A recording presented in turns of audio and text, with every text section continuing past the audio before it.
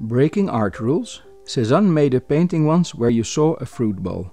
The thing with fruit bowls, though, is that they tend to be symmetrical, and in his painting the fruit bowl wasn't symmetrical at all. It's not that he couldn't paint symmetric fruit bowls.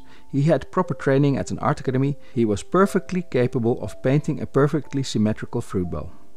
Paint tubes causing problems. Why did Cézanne deviate from the circular symmetric shape of the fruit bowl? To understand this, we have to go back in time a bit. The tube of paint had just been invented, allowing painters to go outside and paint scenery from observation. And what they discovered, to their dismay, was that the lighting outside was very different. In a studio, you would have a model and you would have light shine on the model, and on the other side the model would be lit up slightly by the light reflected from the surroundings. This turned out not to be the same outside. Light and shade looked very different outside due to the different natures of lamps and the light coming from the sun. Outside, everything tended to be more evenly lit by the sun, and so when the first painters came back with paintings they had made outside from observation, their paintings would have these evenly lit faces on them, for example. At first, the other artists didn't believe them, but soon they found out that this was indeed the case and that this was indeed what things looked like outside. The problem with that was that artists had been very creative with the shadow parts in their paintings. They had taken the liberty of changing shadows a bit here and there to arrive at better looking compositions. They had modified the shapes of the shadows to arrive at better looking abstract shapes on the canvas. A layperson tends not to see this, but the painters of that time didn't faithfully copy what they saw. They composed and designed their images. They changed things by removing or adding elements, or they moved things around. They changed the shadow shapes to make them more pleasing and better fit the composition.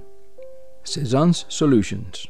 This is the problem which Cézanne set out to solve. How do you get design back into your painting again if you don't have the option of modifying the shadow shapes because there are no shadow shapes to begin with? He came up with the solution of modifying the underlying volumes of the objects so that they, in their entirety, became more pleasing shapes. Now that he couldn't meddle with the shapes of the shadows, he decided to find out what happens if he transformed the shapes of the entire objects themselves instead. The deformed fruit bowl in Cézanne's painting is an example of that. The fruit bowl in this painting does not look like what a real fruit bowl looks like in real life. We can see that Cézanne deformed its shape and how his artistic choice served the composition of the painting. We are indebted to him for this discovery. He came up with a novel solution to a creative problem. Artists still use that today. I believe it is an important reason why we still know about him. There are many capable artists, but not many who come up with new solutions to creative problems.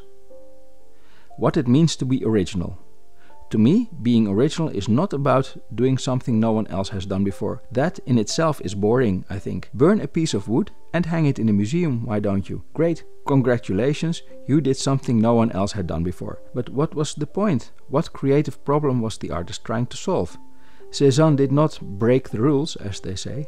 He prioritized the rules. He made the accuracy of outlines have lower priority than control over the design of the abstract shapes on the canvas. The difference is slight but important.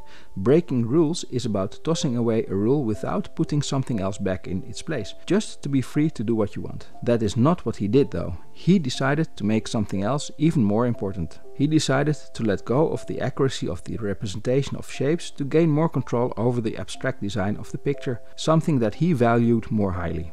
Another example. Andy Warhol came up with the idea of mass-producing art.